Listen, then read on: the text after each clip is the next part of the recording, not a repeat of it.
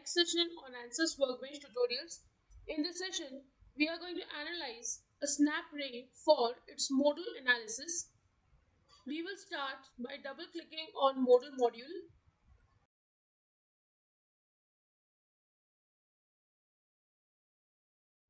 I'll first go to engineering data. Here I'm going to add a new material. Like structure analysis, I am going to use this website for taking up the data of carbon steel, that is ANSYS 1070, as a material for the snap ring. So these are the properties. I will start by giving it a name.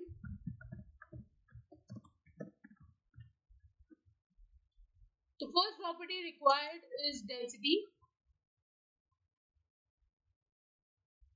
The units is gram per centimeter cube.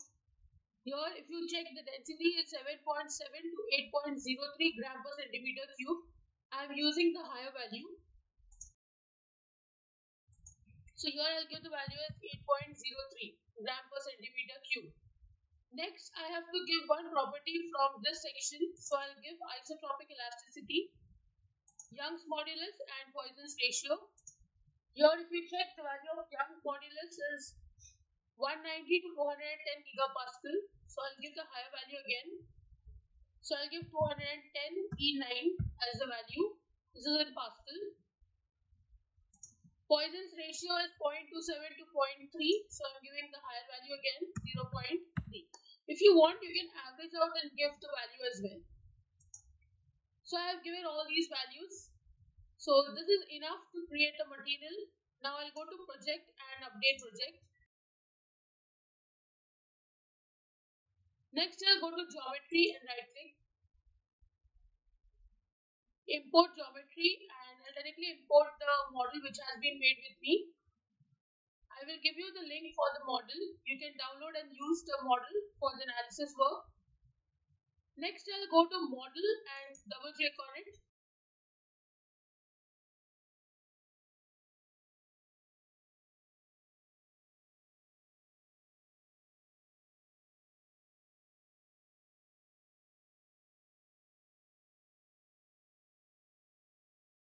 First I'll go to geometry and I'll allocate the material as carbon steel. Next I'll go to mesh and change the sizing from coarse to fine and update.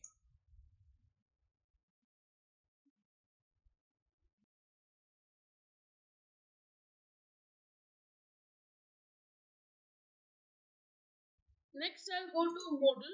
Here I'm going to give the boundary condition. As you are aware that the snap ring sits on a particular zone, so this lower portion is what I'm going to fix. This is the only boundary condition that I'm going to give.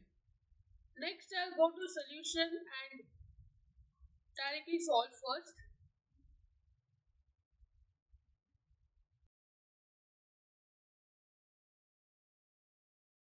So here you can see 6 modes have been created.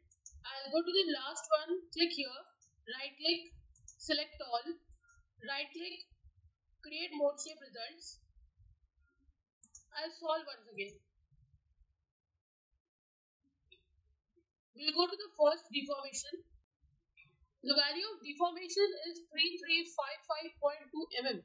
The value is very high, but the frequency for it is equally very high. It is 6.4 into 10 raised to 5 Hz, which is a very high value. So at this frequency, you will see this kind of a deformation. We'll just animate and check how it is going to move under this frequency. Now if you observe here, the value of frequency is almost the same everywhere, 6.4 and some decimal values into 10 raised to 5 Hz. So we will just see what are the deformation for these corresponding frequencies. Next I'll go for deformation 2. Here the value of deformation is 3343.3 mm. The value of frequency is 6.407 and 10 raised to 5 Hz. we will see the pattern of its motion. You can see the pattern of motion is different for the two modes.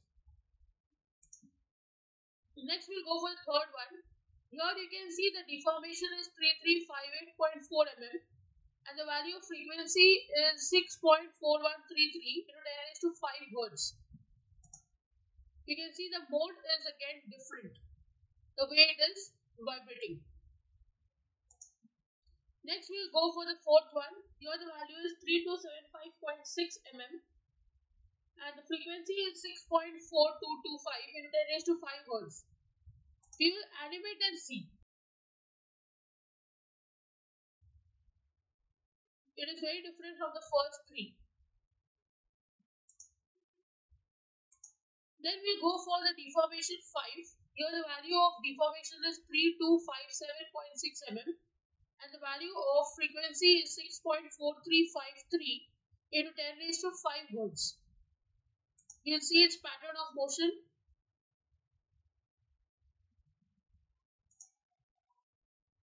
And then we'll see the last one.